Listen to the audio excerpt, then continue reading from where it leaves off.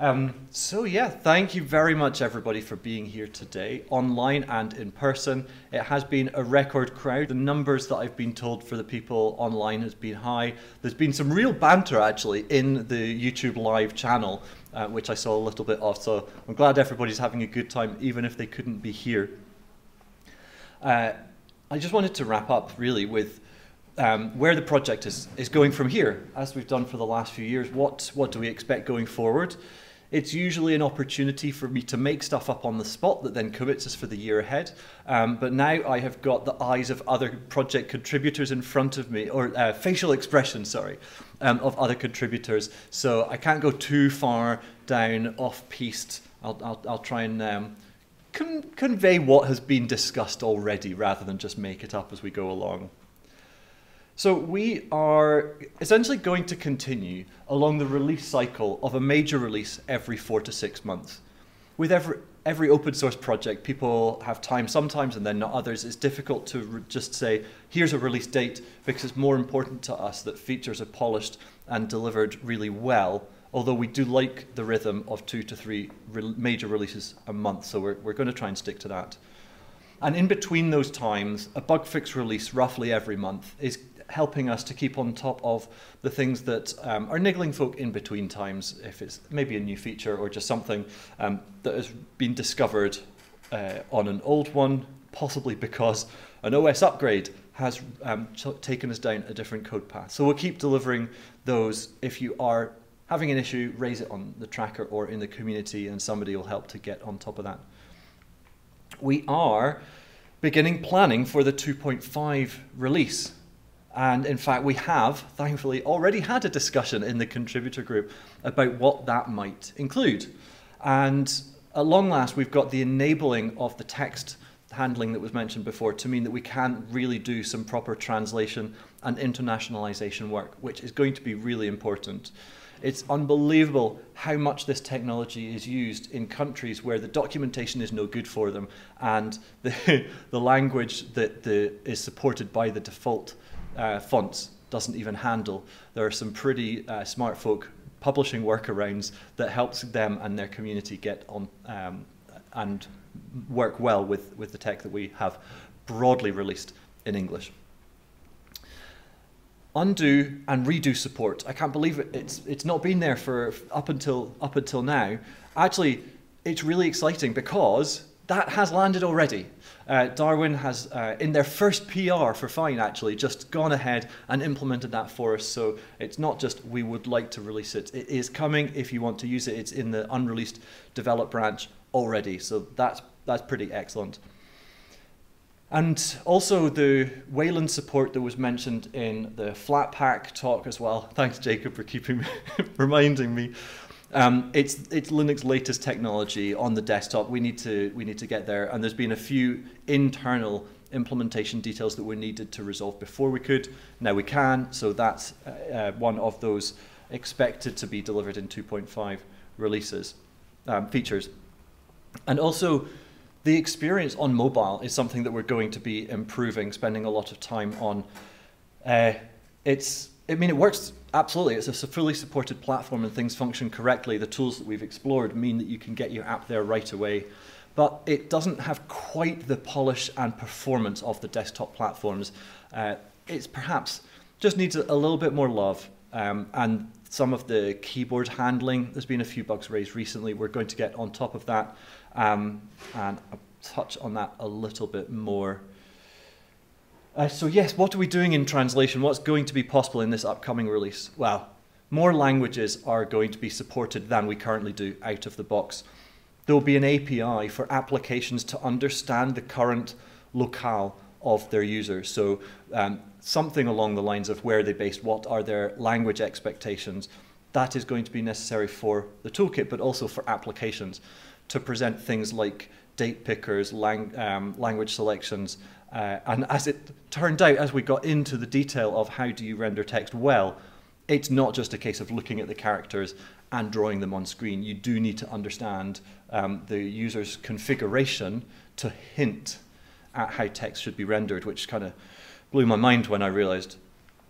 So we're working on that. And because we can't bundle fonts for every language in the world. We're pulling in support for accessing fonts on the existing system. So in a situation where it wouldn't be possible to give a consistent font experience anyway, we're looking up on the platform for something that can do a half-decent job or possibly a better job depending on the exact context. That's a little bit further down the work that we're going to do, but it will enable a big step towards full internationalization because it's just not possible to bundle absolutely everything internally. So I mentioned improving the mobile experience. I've got here mobile, keyboard, keyboard, mobile. I mean, it's just a little bit complicated. The hardware keyboard on mobile isn't really supported because we have soft keyboards, which is great. But soft keyboards can cover your app, so folk have started having to work around so that bits of their app can be more visible when keyboards come up. We want to make this just work out of the box. It's not a thing that you should have to spend any time on. So we're going to spend more time on the mobile experience, particularly around the areas of keyboard, and scroll speed is one of the areas of performance that we're working on to make sure that the next release is as polished on mobile as it has become on the desktop platforms. And this will also include, enabled by some of the other technological changes and implementations under the hood, more mobile platforms. I know that Fyne Conf and Librem was on the list of things we wanted to have released already, but there was items that just got in the way technically that blocked it. That's done, so we can do that.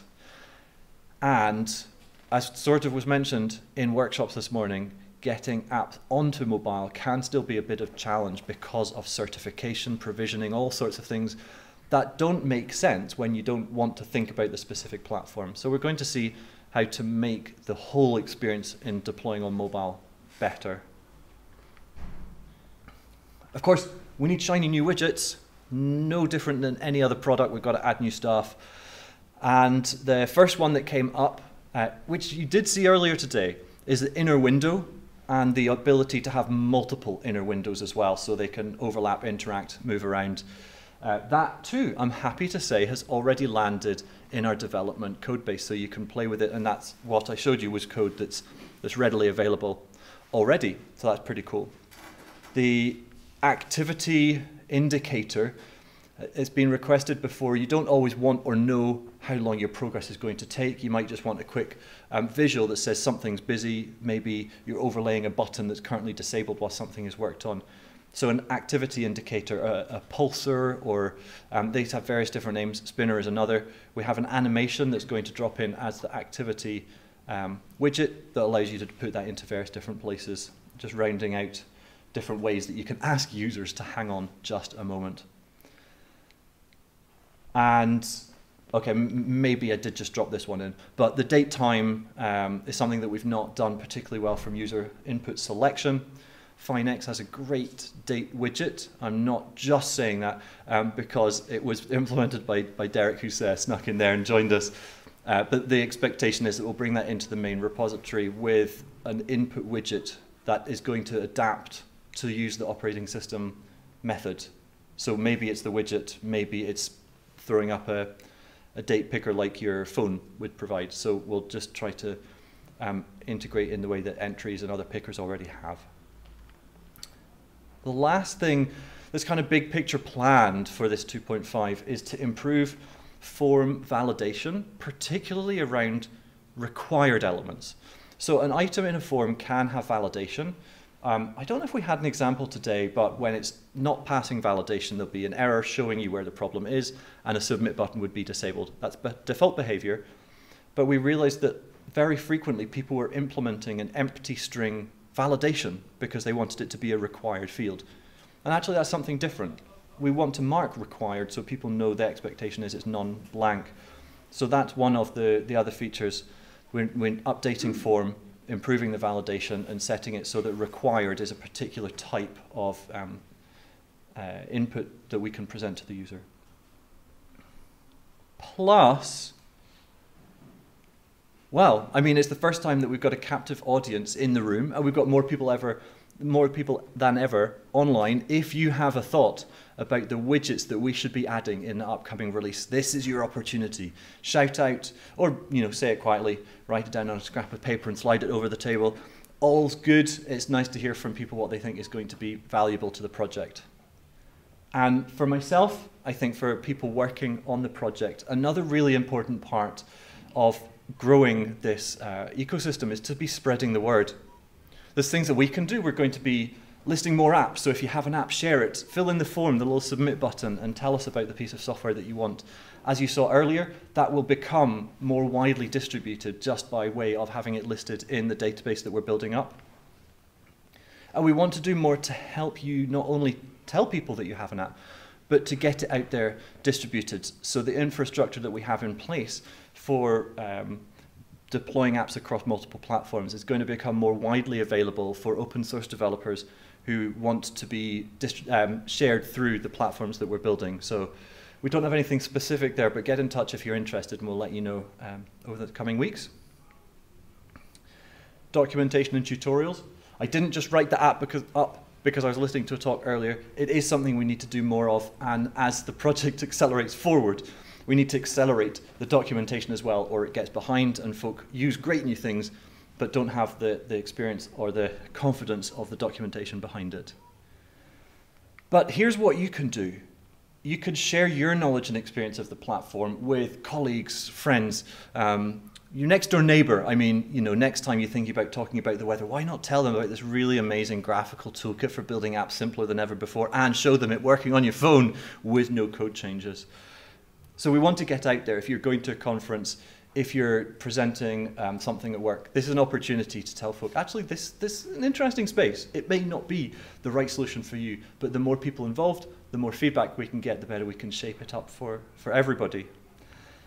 And be part of this community. I think you've seen a lot of what people want to give in the support they are giving, the applications they're creating, the conversations and discussions that we have. Be part of it. You've been here today. Stay in touch and yeah, let us know how you think. If that's not enough, I have some specific ideas about what you could do. Well, you can learn more. I think I've linked a few documentation pages before. If you're joining us online, you probably know that we have a YouTube channel, and there's a lot of good videos there. Everything that you've seen today will be uploaded at some point over the coming weeks. So check out for more videos being added to the Fyne Conf 2023 YouTube playlist. But also, there's lots of ways that you can contribute to the project. Like I said, you could just tell us what you think is going to be helpful. But you could do code. You could be one of these heroes that gets a congratulatory, oh my goodness, you've contributed your first thing to this project, thanks. And it may even be in a release only a month or two away from now.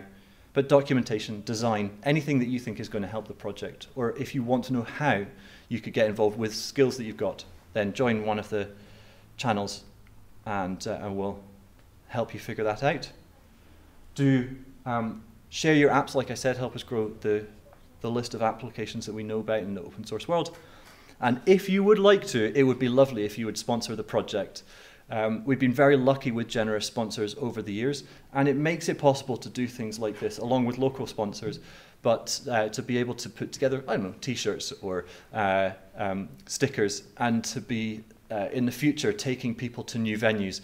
We've been able to thank the speakers for being here today by contributing to their travel expenses. As we travel around the world, it would be great to help more people get together, because it's an event like this that I think a lot of the interesting discussions happen, and we figure out where to take the project forward. So thank you very much, everybody, for being here, for your attention and your enthusiasm, and we will see you at the next event.